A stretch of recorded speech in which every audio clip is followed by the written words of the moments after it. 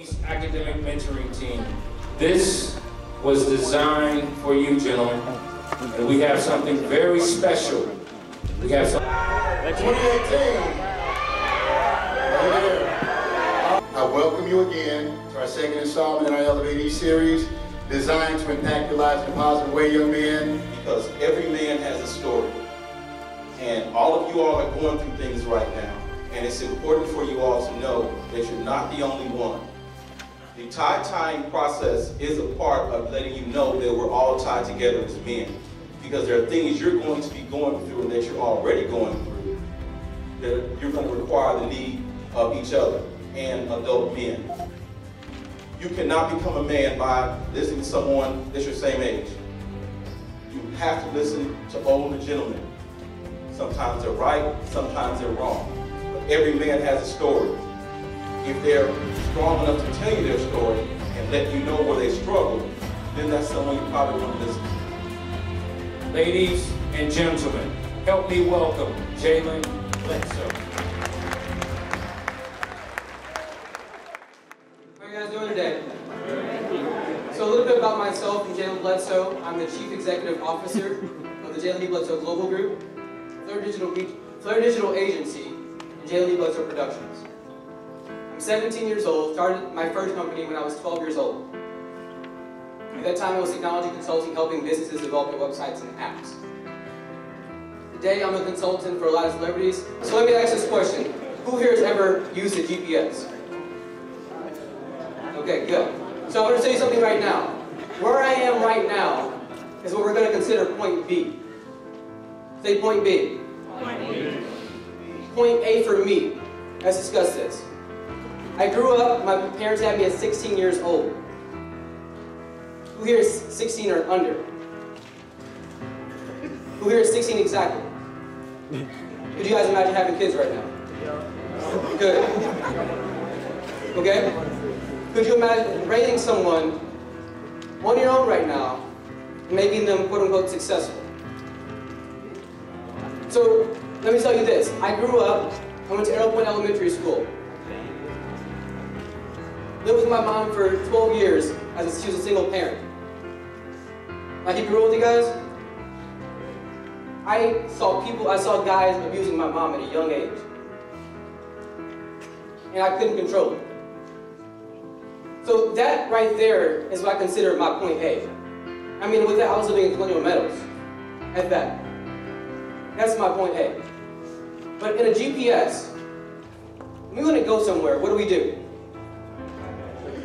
Type in your destination, your goals, your vision, your future. At that time, I found a book from when I was in kindergarten, and it said, what do you want to be when you're older? I wanted to be the President of the United States of America, the first black one. Well, Obama kind of ruined that one for me. And the second thing, I wanted to go to Harvard University.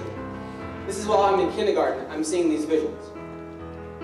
So in this situation, I had to begin to put in my destination. Success being the president, success being a student at Harvard. And when you put in the destination in a GPS, what does it do? It takes you where to go. What does it do first? It begins to calculate your current position. Understanding your point A. And the next step from that is how to get from point A to point B. And that's understanding the steps, the traffic data to get you there. So in life, when we have a vision and we have a future where we want to go to, it's our responsibility as our own GPS to begin to calculate and understand what the current system is. As a male who wants to be a doctor, what do I have to do to get there? Go to school, work hard. I want to be a lawyer, what do? Work, go to school, begin to practice law and take the test to become a lawyer. We have to understand the steps to get from point A to point B on your own research. And that's not simply going to school every day. That's not enough. What's going to be the breaking point from you now and you getting to point B is taking it upon yourself to understand where you want to go. I started off coding. Who knows what coding is? That's building websites, things such as Facebook and Twitter, and making those things work for users. I started in 6th grade. Did I go to school for it? No. No. I started by teaching myself out of books. I read 12 books on coding in a 2-week period and taught myself how to fluently code. Today, I can code in HTML, CSS, JavaScript, PHP, and 7 other languages to build platforms.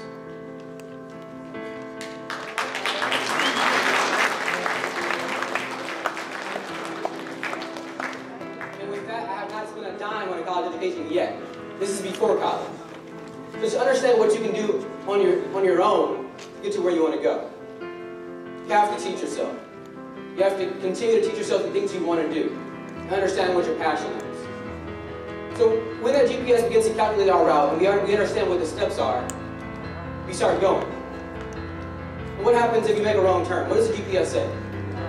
Rerouting, recalculating. And what happens if when you get back on track, you make another mistake, you make the wrong turn? What does it do? It says recalculate, get you back on track. But at no point does the GPS say, I'm giving up on you, I'm giving up on myself, time for you to go back home. It says, how do we get from here to your future even faster? I've learned this mentality, and I've spoken on it last year. Every company I went to was don't let your setback cause you to sit back. Prepare for your comeback.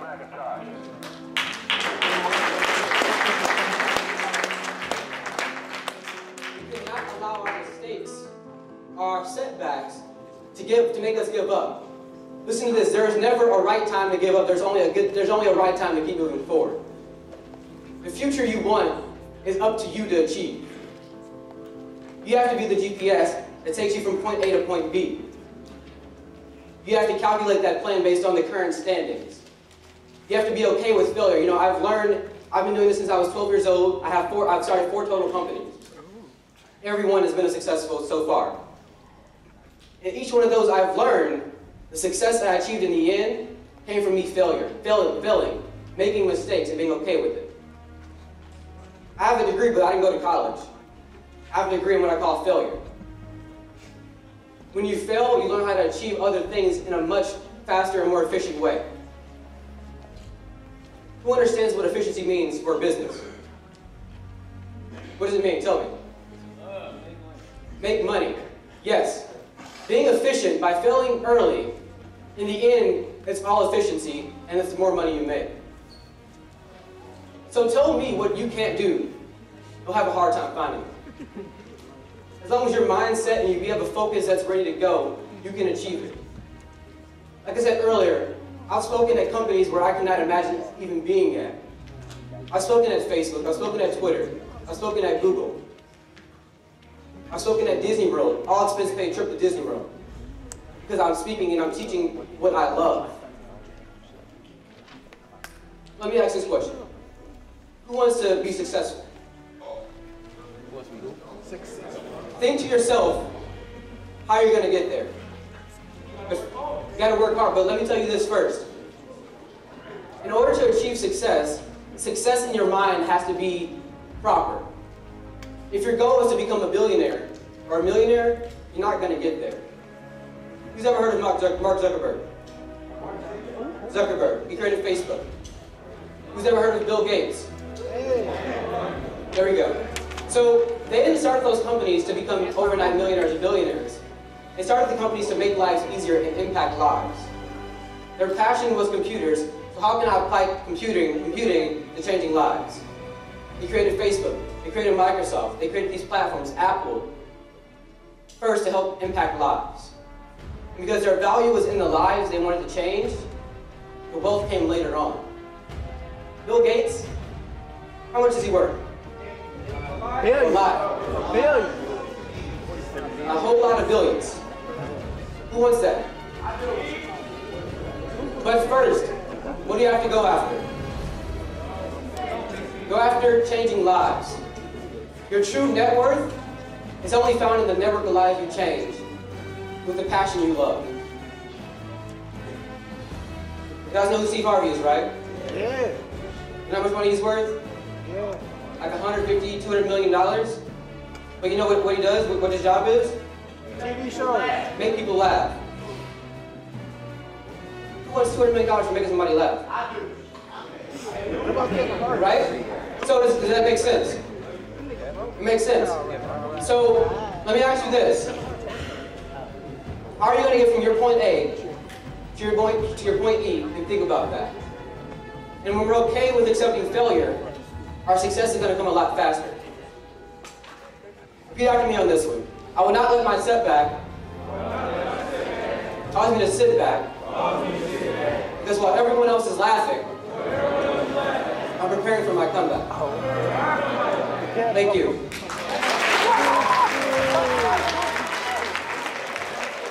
So here we go with the Tied to the Power of Greatness pledge.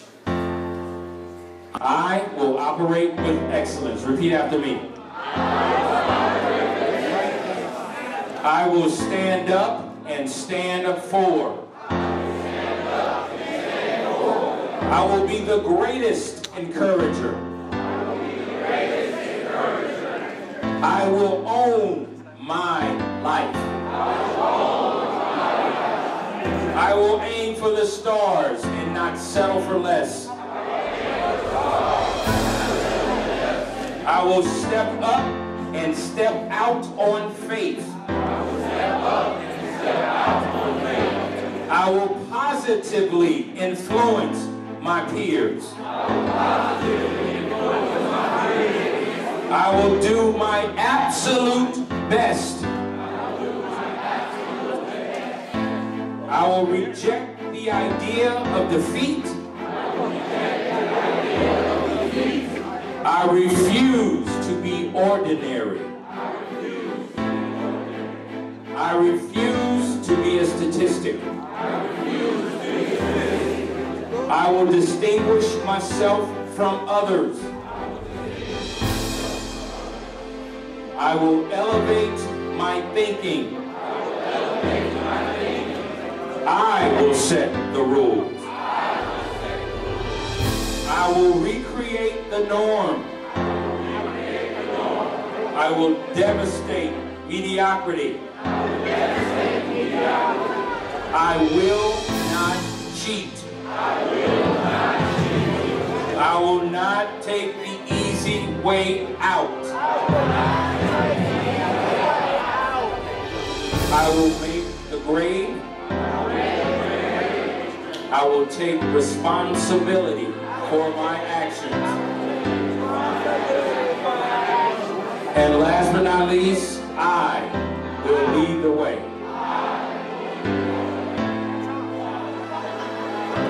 All right, thank you guys for participating in that pledge. Hold on to that. You have now been connected to greatness.